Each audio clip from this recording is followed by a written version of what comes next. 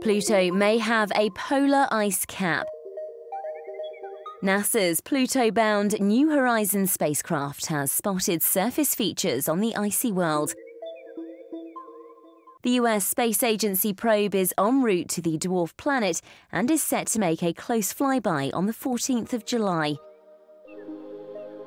Even though it still has 60 million miles left to go before the encounter, scientists say New Horizons already has been able to make out surprising light and dark patches on the surface of Pluto, which is currently more than 32 times farther away from Earth than the Sun.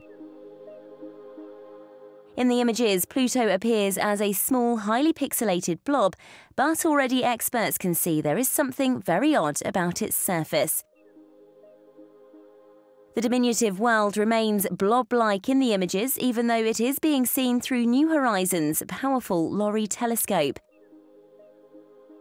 New Horizons was launched from Earth in 2006. It's travelling so fast that it will not actually be able to get into orbit around Pluto when it arrives, and will have to grab as much data as possible as it barrels past the 2,300-kilometre-wide dwarf and its moons.